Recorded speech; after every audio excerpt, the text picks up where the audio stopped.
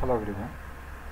Today we are here to learn about structural steel elements detailing, particularly with bracket connections and column bases. First we'll take up bracket connections.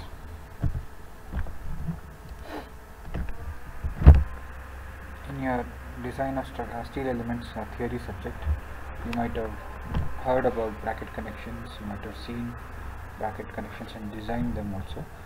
This is generally given to take care of loads that come on from girders onto the column. So in a way this is a beam column joint. Now here this is your bracket plate, and these are the bolts which are used to connect your bracket plate to the column here.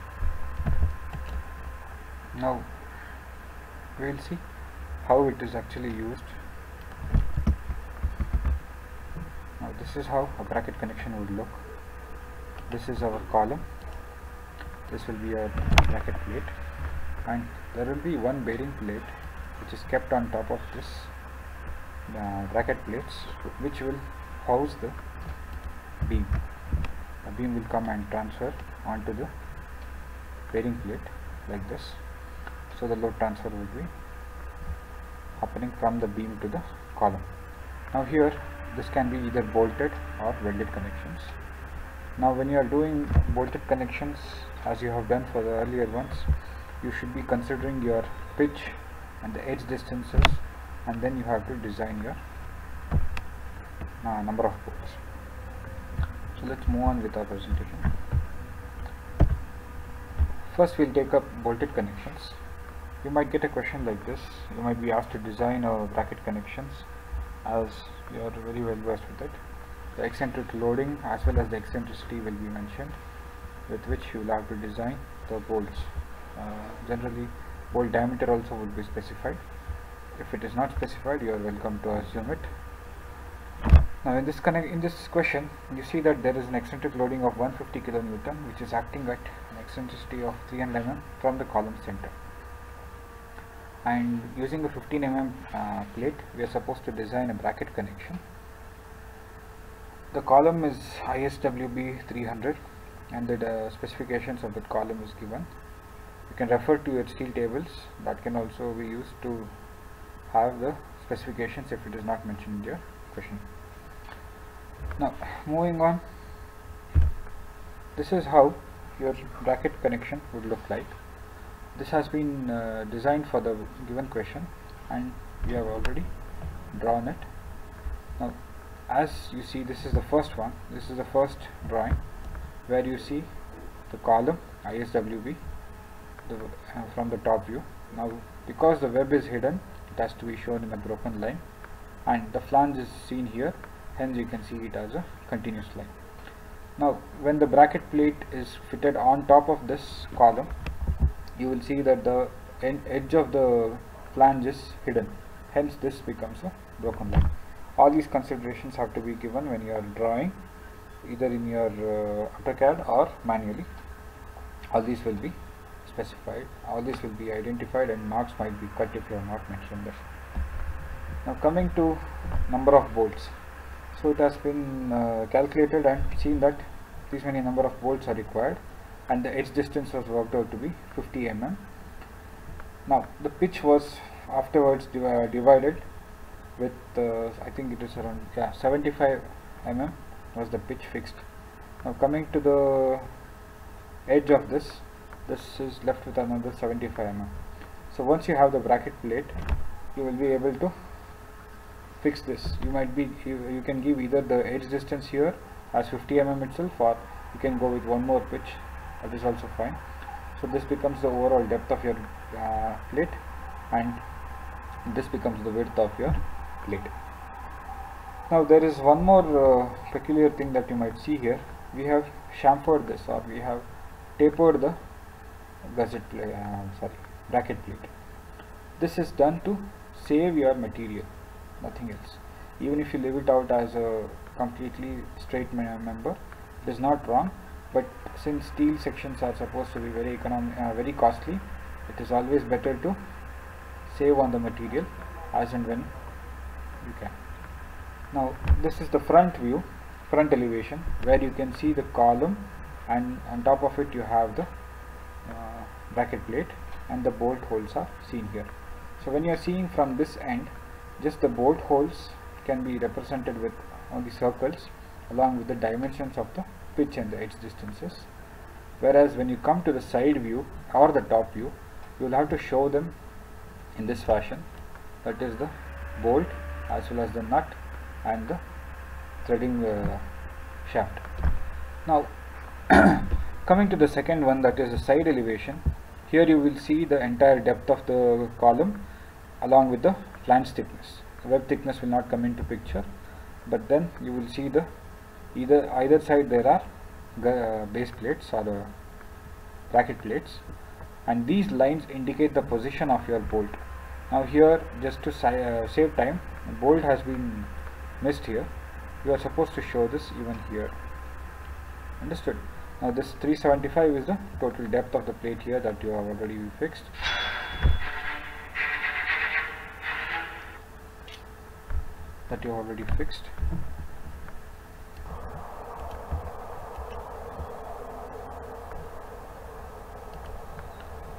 So once this depth is fixed, then you have the thickness. You can show it here exactly the same way on the opposite side also.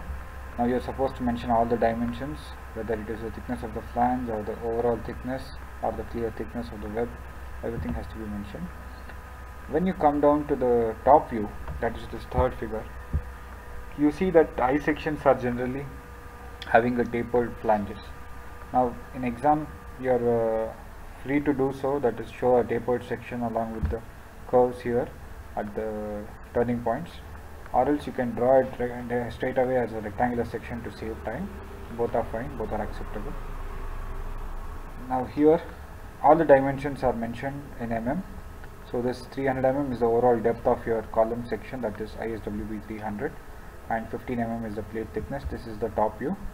This first one is your front elevation, second one is your side elevation, third one is your top view. Now I have just drawn this grid work just to show how the dimensions of bolt has to be specified in your drawing. Okay. Moving on, next we come to our welded connections and bracket connections. Instead of bolt, we can use our welding. So you all know how to calculate the length of weld required for transferring the same load. So this darkened portion is your weld. Generally we use fillet welds for connecting members here. Butt welds are also used. This can be a viva question. Where do you use butt weld, or where do you use your fillet weld? Now similarly, as you have seen in your bolted connection, you will be able to see here that the edge of the, that is a flange, which is hidden by the bracket plate, is shown in the broken line. Now here web has not been shown, but you are supposed to mention it also.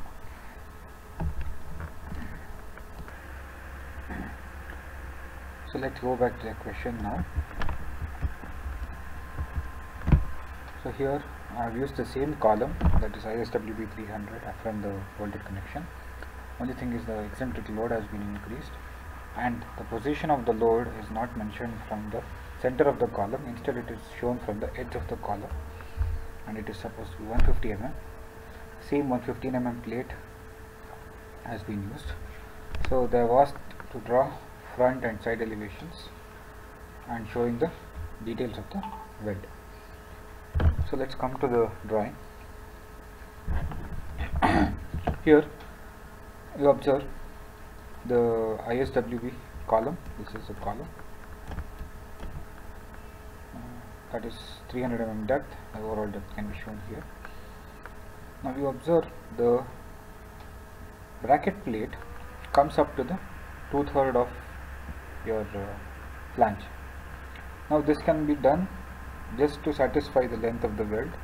It can be stopped at half, but it can also be run up to the end of the flange. This all depends on your length of the fillet weld.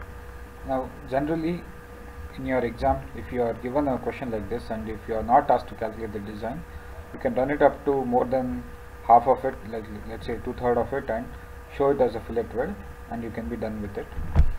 Unless you are asked for exact design, that is showing the length of the exact weld, you need not have to bother about it much. So rest all remains the same. Even in the, this is the first image where you see the front elevation, then the second image where you see the side elevation, third image where you see the top view. In the first one, you see that instead of bolt we have welds, and the entire weld is darkened. Okay, this is the front elevation. Then coming to the side elevation, you see that this edges, that is the junction of the edge of the bracket plate and the column, is shown as a fillet weld. Fillet weld is usually shown by a triangle, a darkened triangle, as you can see here. You need not have to show the entire length of the column. Using just the broken break, you can show the whatever is the necessary details, and all the dimensions have to be mentioned. There is no leaving out any dimension, not even the thickness of the flange or web, wherever it is applicable. So coming to the top view, as I told you, for bolted connection, the profile of your I section flanges can be made rectangular. In exam, it's not necessary that you have to show a tapered section, but while showing the weld, you are not supposed to show anything else other than a triangle for the fillet weld. The thickness of the weld has to be mentioned here. If it is 8 mm or 10 mm fillet weld, the thickness has to be clearly mentioned in this. So this completes our bracket connections. Next we'll move on to column bases. So mainly in column bases we have two types. One second. In column bases we have two types. One is the slab base and the second one is the gusset base. Slab bases are used when we have a column which is predominantly carrying axial loads and does not undergo any type of bending or out of plane bending or buckling. Gusset bases are used to give more stiffness, and it is considered to be a rigid joint where the column is likely to experience out of plane bending or buckling, and along with axial loads. A rough sketch of slab base and gusset base has been shown in the next one. So here in slab base, you observe this is your column section, which is sitting on a base plate, which is in turn sitting on a concrete pedestal or concrete base. Now here there are two types of angles possible that is used to fix your column to the base plate and in turn the concrete pedestal. One is the cleat angle, then the other one is the web cleat angle, that is fixed to the web of the column. Now your question might mention whether you have web cleat angle or just cleat angle. When it is mentioned only as cleat angle, it is given along the flange of your column section, and the number of bolts again has to be calculated considering your edge and pitch distances. Then coming to gusset base, as you see here in this side elevation, we have, this is the column, then this two things are your gusset plate, these are your angles, stiffener angles or gusset angles, this is your web cleat angle. So you observe when you compare slab base and gusset base, just by looking at it you feel that gusset base is more rigid. The column does not have more freedom to move around. It is designed for the same reason, that it has to be made rigid. Whenever there is bending, there is a likelihood chance that your column might move out of plane and it will cause failure in your bottommost portion. So the load transfer does not get completed, and hence there can be failure of your structure. To avoid that, wherever you have a column which is experiencing moments and all, we use gusset bases. So we will see each of them separately. First we will take up column base. So the question might look like this: the dimensions of a concrete block can be shown along with the column of the steel section. Then the base plate thicknesses and the dimensions can be mentioned. Cleat angle and web cleats also are mentioned here. So cleat angle is used to fix your flange of the column to your base plate. Web cleats are used to fix your web to the web of the column to your base plate. Again, you have to calculate the number of bolts. Here 20 mm dia is used. Now in slab base we come across something called as anchor bolts. So we will see this, what anchor bolts are all, in a short while. So this is how a drawing of your slab base would look like. Here we have both web cleat angle, here particular web cleat angle, and the cleat angle mentioned here. This is the front elevation and this is the side elevation. Now both of them are interchangeable. It is not that there is 1 and 2 have to be in the same way. Like this, when you are seeing the web, it has to be front elevation, or when you are seeing the flange, it has to be front elevation. There is no hard and fast rule like that. You are free to choose it. The number of bolts, again you have to calculate for both of these cleat angles. Then your column will directly sit on the base plate, and it is held together by both cleat angles that connect the flange and the web cleat angles which connect the web to the base plate. Now this is the base plate connection. Now this base plate has to be anchored into your concrete, because steel and concrete sitting on top of it, there might be a chance that it can slip out. So we use something called as anchor bolts. Now these are anchor bolts. There are many different types of anchor bolts. These are cast in situ, that is when the concrete pedestal is being poured, these anchor bolts are embedded inside your concrete for the required spacing, with required spacing and all of the required diameter.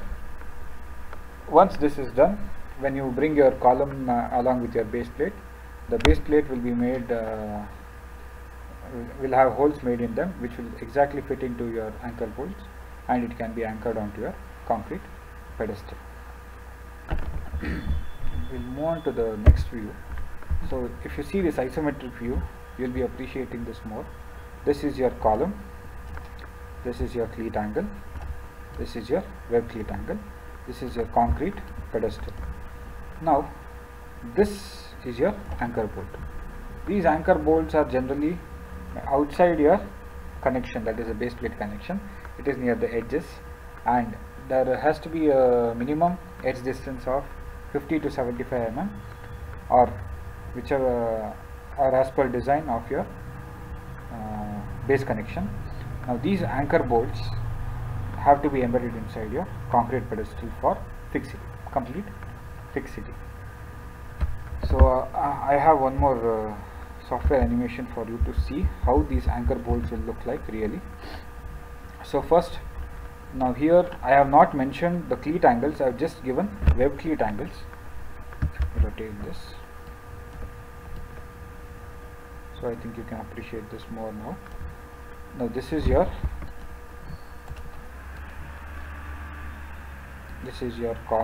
column, this is your base plate, and you see your base plate has the web cleat angles and not cleat angles. Even this configuration is possible. This all depends on how you design them. Here you see these are the anchor bolts, they come along with the washer. Now these are bent. Such type of bolts are called as J bolts. So in anchor bolts what happens is, there is a shaft and you have to run a bolt inside which expands that shaft, outer shaft, hollow shaft, and embeds the steel members inside concrete. This J bolt does not have any mechanical or moving parts. It directly anchors inside concrete like a hook. So this has better anchorage, and there is a very less chance that it will slip out. So this is your base plate and the column. So when your concrete pedestal and on top of it your column is just simply sitting to transfer the loads, mainly axial loads without any bending, such a connection is called as a column slab based connection. Now again here same rule applies for finding out the number of bolts, that is considering your edge distance and considering your pitches. Now as all of you know, angles are measured using the length. This is the arm of the angle. This is not the angle length. This length will be determined based on how many number of bolts you have, what is the anchorage you require. Similarly, the same thing applies for your cleat angle also. So we'll move on to next one, that is gusset base. So moving on with gusset base. So this is a type of connection which is given in case of a column which is going to experience bending along with your axial loading. It might be due to eccentric loadings, or it might be due to moments which are created from the frame, which it is an integral part of. In this problem, I have taken up an ISHB 400B, and it is a built-up column. It is not a monolithic column, which is being fixed to a concrete base using gusset base. Then the gusset plate is of dimension 600 mm depth and 25 mm thickness.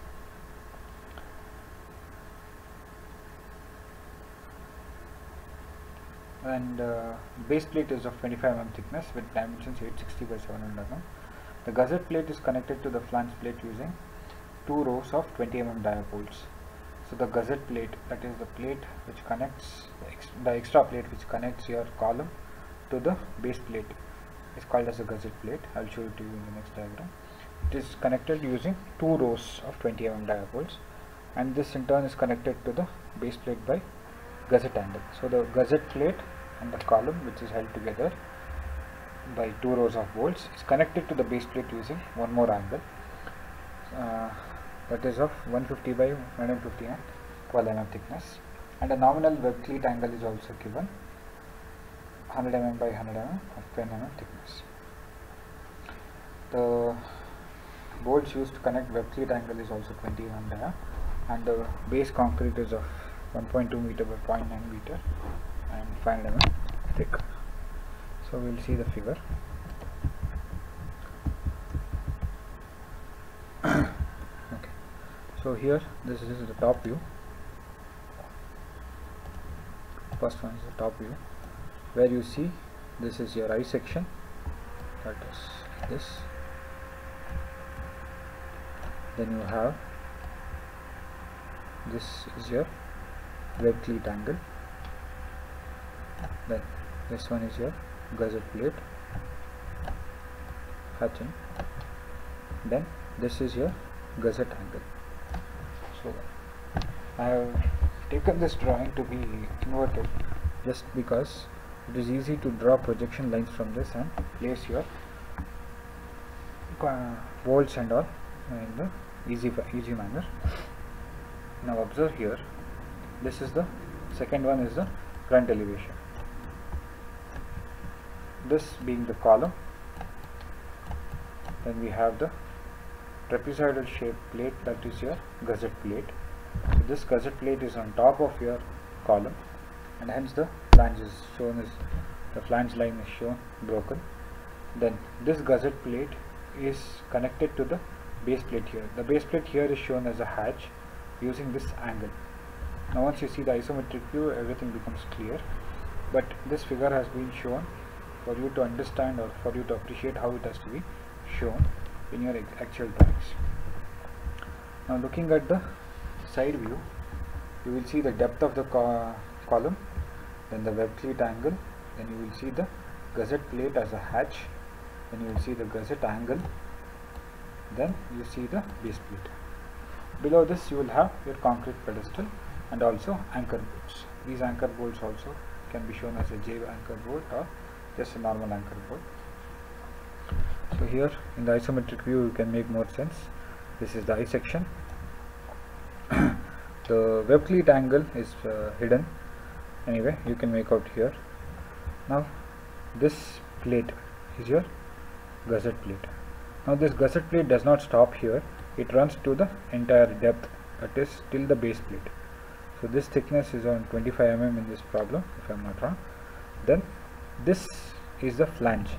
So here we have assumed it as a monolithic section, but in your question it is mentioned as a built-up column. So this flange and web are bonded together either by bolting or welding. This flange is connected to the gusset plate using 20 mm dia bolts. Then this angle is the gusset angle which connects the gusset plate and the column to the base plate. I hope everyone has understood this. So I'll just repeat. This is the column, this is the gusset plate. Gusset plate is connected to your column flange.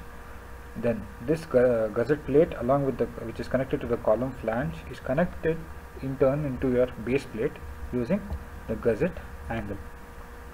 Then the web of the column is connected to the base plate using the web cleat angle. Now here we don't call this cleat angle as just a cleat angle in gusset base. It is called as a gusset angle. It is essentially the same, but the name is, the technical term that is used is gusset angle. So all of you should be wary of this. Now this is regarding the bolted connection of both column bases. If you have welded connection, so all these interfaces where you have the angles meeting, all these things will be welded together, this here and here. Okay, so these sections get welded up. That is the only difference, instead of bolting, making the bolt holes and showing the bolts. Now here, because of over confinement, you can skip this bolt. Instead of showing the hexagonal bolt and nut, you can just draw the line, but it will look good if you draw the proper nut and bolt. So similarly, even in case of your slab base also, so this is the column, we have the cleat angle. This will be entirely welded up, that is the weld between the column flange and the angle arm. Then the angle arm and the base plate also will be welded together. This will be the only difference.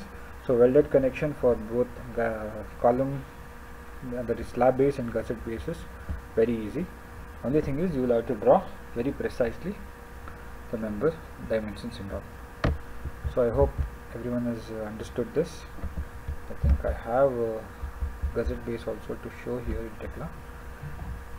Yeah, that's ready. So now I have not made any bolt holes or anything here, just for you to see how plates can sit together. So the pink color element is your column. So this is your column. Then this is your entire base plate assembly, where you see this trapezoidal shape is your gusset plate. This is your angle. Now I have made it to come out just to show how it is different. When I rotate it, you will be able to see. You observe, it does not come out in real life. It is only to show they are different members that I have made them protrude out. Now here the dimensioning of anchor bolt has gone wrong, so the angle and the anchor bolt are coinciding. Anyway, this is a wrong notation. You are supposed to give anchor bolt like this, that is as we saw in your slab base, outside the joint of column and base plate. So you can see this. Now this is your gusset angle, this is your web cleat angle. This is the connection of gusset base, column gusset base to your concrete pedestal. So it is easier to show this anchor bolt along with the nuts and all here. Or if you are okay with showing just anchor bolts as a straight line, you can show it with the same way as in the drawing that I have shown here, like this. So these are the anchors which will expand once the concrete is set, and it prevents the bolt from rising up. Okay. So this completes your bracket connection and column base connections. Thank you.